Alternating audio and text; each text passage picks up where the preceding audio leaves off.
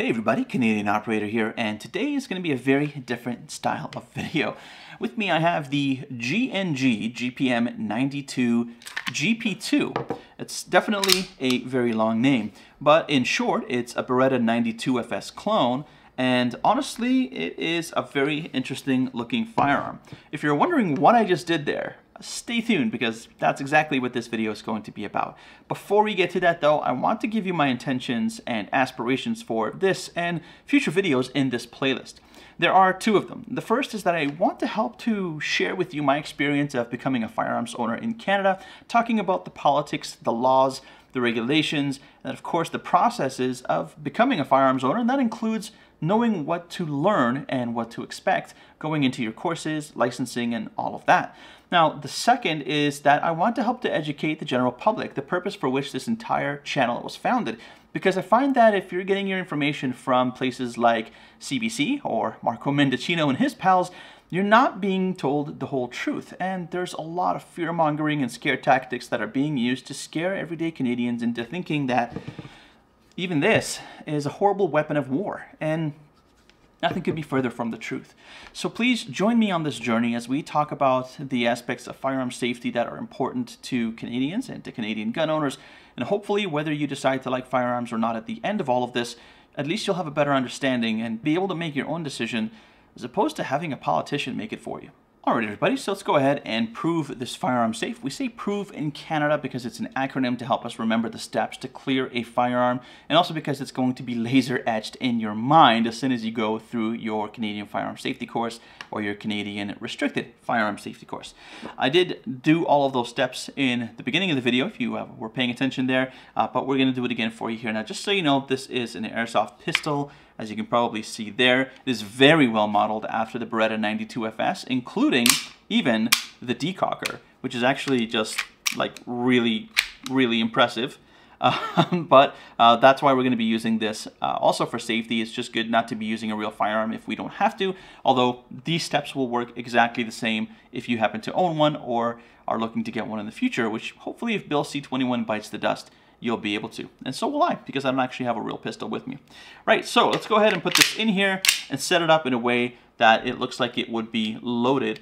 Now, of course, we know that it's not. I'm going to decock it as well, and that is how we're going to leave it. So we're going to just picture that we picked this up just off the table, and what do we do with it? So we're going to use the prove method, and prove is an acronym, as I may have mentioned, which means point, remove, observe, verify, and examine. And if that seems like a lot, I know that it might, but we're going to get through this together, and before you know it, it's going to be as easy as literally that's it, okay? Very simple, so there's nothing to be worried about. Let's go ahead and put this back in, and let's jump through all of that together. There we go. Okay, so the first thing we're going to do is point. So I'm going to be pointing off to my left, your right, which is my safe direction. When you're in class, you might be asked to point the firearm in a given direction as well. And that's important because, of course, we want to make sure that you know how you're handling your firearm and that you are observant of where your muzzle is being pointed.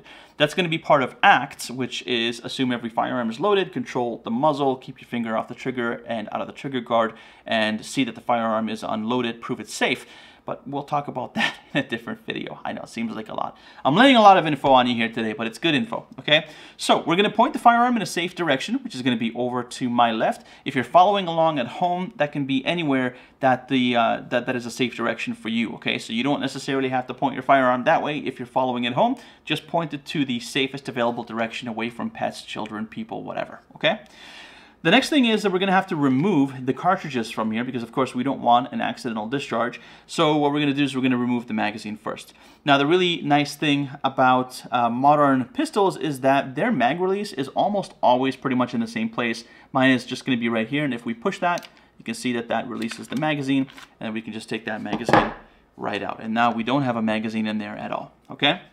But we're not really out of the woods yet because we're not really sure if there's still a cartridge in the chamber, which is basically the ready position for a cartridge to be in order to be fired. There's only one of two places that cartridge is going to be. It's either going to be in the magazine, which as you can see is not the case, and it's either going to be in there or it's going to be in the chamber if it's in the gun at all, okay? So what we need to do is we need to open up that chamber and we need to observe it to make sure that there's no cartridge there.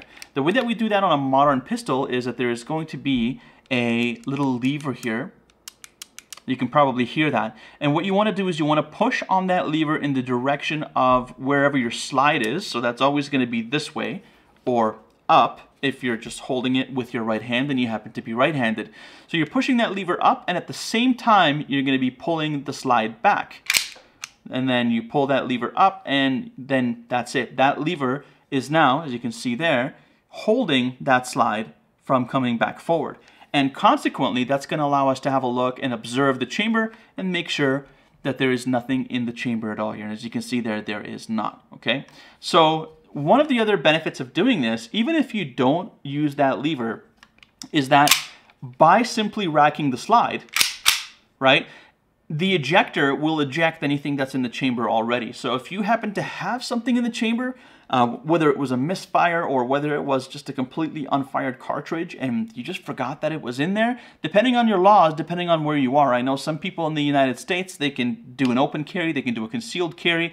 You know, they can have a loaded gun on them, you know, at any point in time. And so, you know, if you're looking to basically settle down back at home and you want to make sure that your firearm is unloaded for storage or what have you, doing this, right, it's always going to show you that the firearm is clear, because just the simple act of moving that slide back, okay, is going to eject anything that you might have in that chamber.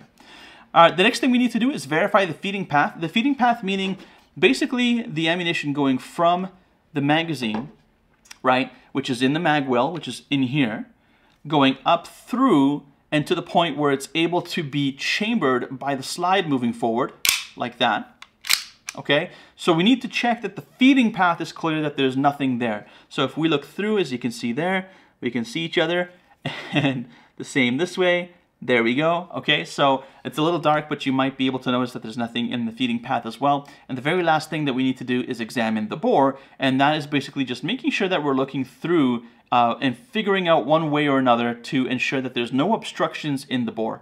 This is very important because if you happen to have something in your bore, like the remnants of a bullet or something, or like a full bullet that just got lodged in there and it's still there, if you fire, right, you're going to be in a world of hurt because your gun could possibly explode, causing injury, death, all sorts of different things. So you always want to make sure that your bore is clear. The best way to do that, of course, is to use a cleaning rod. You can put a cleaning rod through this, and as long as that cleaning rod comes out the other side, that works. You can shine a light down the bore as well, which I do in small bore rifles and stuff like that. And that usually works, but to be honest, getting into the habit of just using a cleaning rod does help, because that cleaning rod is often going to be the exact diameter that it needs to be to fill up all the space in that bore. And by moving it all the way through and having it come out the other side, that basically tells you, hey, there is absolutely nothing in your bore and you don't have to worry about it. That happens a lot more often than not just with clearing firearms, but also sometimes at the range you get a misfire or you get something happen, your gun starts behaving kind of weird, and you don't want to just stick another magazine in there and just go to town, because you could potentially hurt yourself or somebody else next to you. So this is not just for firearm safety in the sense of, well, let's just make sure that this firearm is clear, you know, before I put it away, but also, like, how can I make sure that I treat my firearm in a way that is going to promote safety for myself and for the people around me, which is really important, especially if you're at home, if you're at the range, you're around other people. That's going to be very important, okay? So let's run through that one more time very quickly, and because I've already, I think, spent a little bit too much time overcomplicating things. So we have a loaded firearm. Technically, we know it's not loaded, but we need to prove that it's not loaded, right? So we're going to point, remove, observe, verify, and examine. That firearm is now safe. And if I were to walk away from that at a range and I come back, I need to do exactly the same thing, even though it's already open. We'll get to range etiquette in another video. Anyway, I hope you found that very helpful, and if you'd like to share this with someone who is looking to get their license, I would very much appreciate it, because I will have many more like this coming in the future. Thank you so very much for watching and subscribing, and for all of your kind words so far. I really appreciate all of your support, and I'm looking forward to seeing you in the next video. Bye for now.